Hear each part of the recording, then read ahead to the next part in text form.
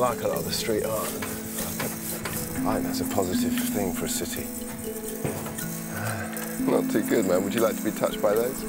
That's going to take some scrubbing as well, isn't it? The younger generation uses the word respect a lot. Tagging on my garage doors is just not respectful. You haven't asked me. It doesn't look nice, and it's a constant reminder of no respect. If I leave it there, every time I open my door, I'll think that someone's just got no respect for me personally. The thing you forget about is just everyday people, like you're actually damaging their property. Didn't realise the consequences to other people's lives and how it would affect them and the costs.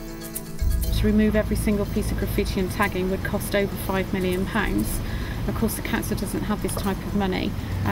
We currently spend about £100,000 on graffiti removal. There are several problems involved in removing graffiti. A lot of people think it's so easy to just wash off or paint out, but this is not the case. Some buildings are left with a permanent stain or a permanent mark. And the message I'd like to give to any of you guys that are out there, if you're thinking of doing graffiti or if you do it, how would you feel if you woke up in the morning and the front of your house or your parents' car had been tagged or covered in paint? It's not nice. And I think you need to bear this in mind if any of you are going out there doing it. In some areas they are having to come out every day, where as soon as ever the graffiti is removed, then it gets re-tagged. If we didn't have to do this, then we could generate the funds and put it in more positive projects. But some of these kids have actually got some talent, and if they were diverted into doing some positive projects like murals, for example, it would show that graffiti can be seen as artwork.